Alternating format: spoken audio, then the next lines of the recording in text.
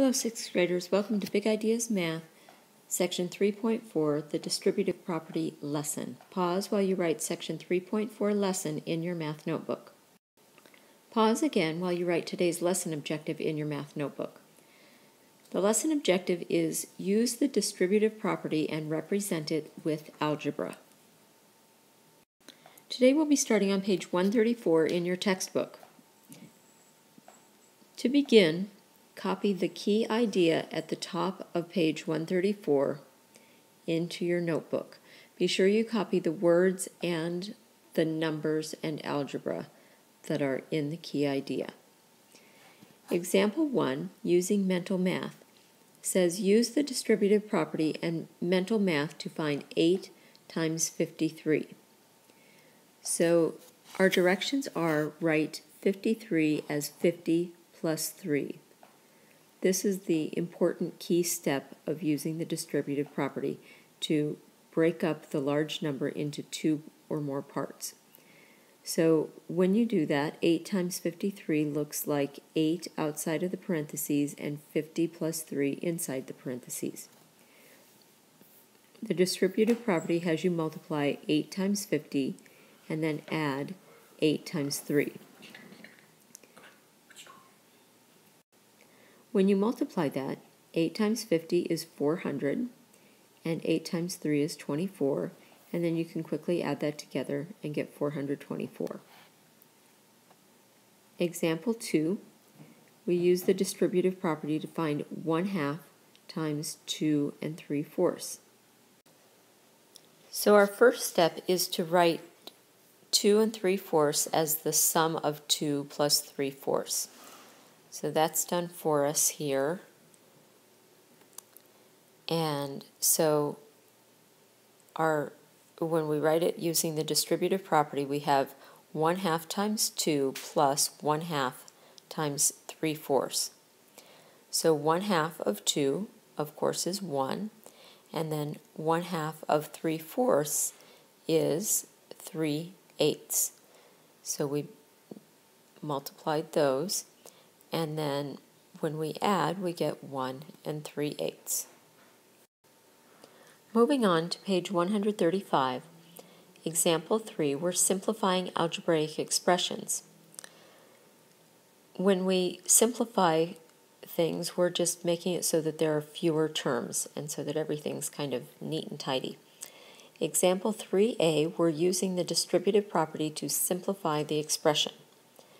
So 4 times n plus 5, we use the distributive property to multiply that 4 by everything that's inside the parentheses. So 4 times n plus 4 times 5 equals 4n plus 20. And letter B, we're doing the same thing. We're multiplying the 12 times everything that's in the parentheses. So 12 times 2y minus 12 times 3 equals 24y minus 36. And letter C, 9 times 6 plus x plus 2 equals 9 times 6 plus 9 times x plus 9 times 2. So the 9 gets multiplied by everything inside the parentheses. 9 times 6 is 54 plus 9x plus 18. And then we can simplify that further by using our commutative property of addition and moving the 54 plus 18 next to each other and then adding those two together to get 72. So we end up with 9x plus 72. Our real-life application is in example 4. Jose is X years old. His brother Felipe is 2 years older than Jose. Their aunt Maria is 3 times as old as Felipe. Write and simplify an expression that represents Maria's age in years. So we have a chart.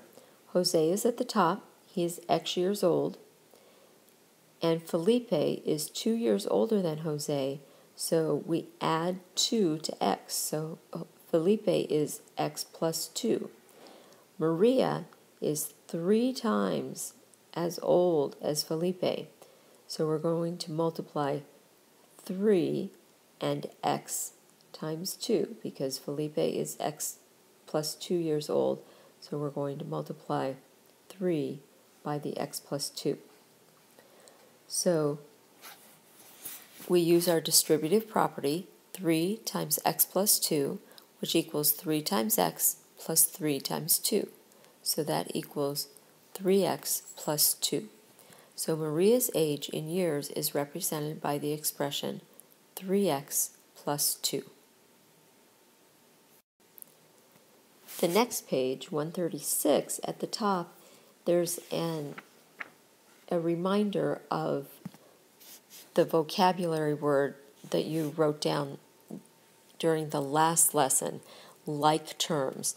So just to remind you, in algebraic expression, like terms are terms that have the same variables raised to the same exponents. Constant terms are also like terms. So 5x and 2x in this expression are like terms, and 19 and 2 are like terms.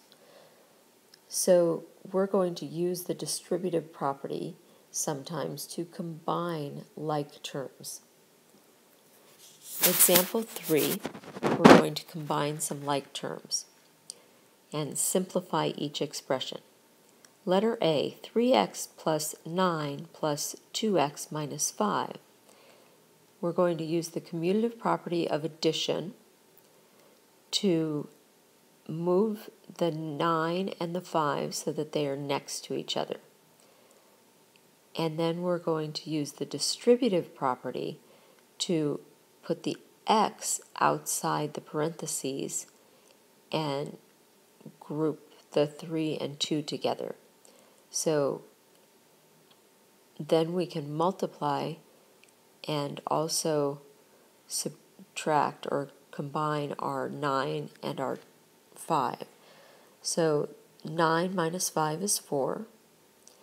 And then when we simplify our parentheses, we have x times 3 plus x times 2. So we have 3x plus 2x, which equals 5x. So we end up with 5x plus 4. Moving on to letter B, we have y plus y plus y. So we need to think of that as 1y plus 1y plus 1y. That's called the multiplication property of 1. And then we can use the distributive property, 1 plus 1 plus 1 times y, and add the coefficients. And that gives us 3y. Letter C gives us 7z plus 2 times z minus 5y in parentheses. When we use the distributive property, we take that 2 and we multiply it by everything inside the parentheses. So we have 7z plus 2z minus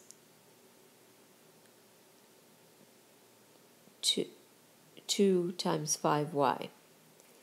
And then we multiply and we get 7z plus 2z minus 10y. And when we use the distributive property, we end up with 7 plus 2 in parentheses times z minus 10y. And we add the coefficients, and we get 9z minus 10y for our simplified expression. Your assignment for this lesson is to complete the following on your own problems. They are also on pages 134 through 136 of your textbook. You do need to use the distributive property to find the products and to simplify the expressions. Show your work and be prepared to share during our next class. Please remember to earn credit for viewing this flipped lesson. You need to complete your exit slip back at the website.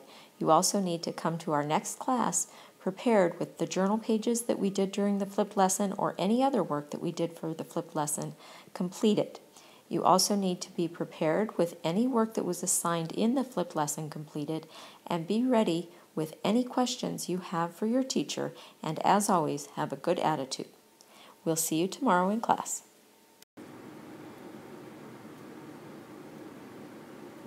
Remember, to earn credit for viewing this flipped lesson, you must complete your exit slip.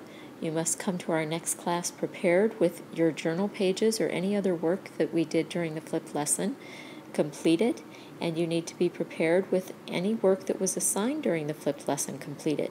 Be prepared with any questions you have about the content of the flipped lesson and a good attitude. We'll see you in class tomorrow.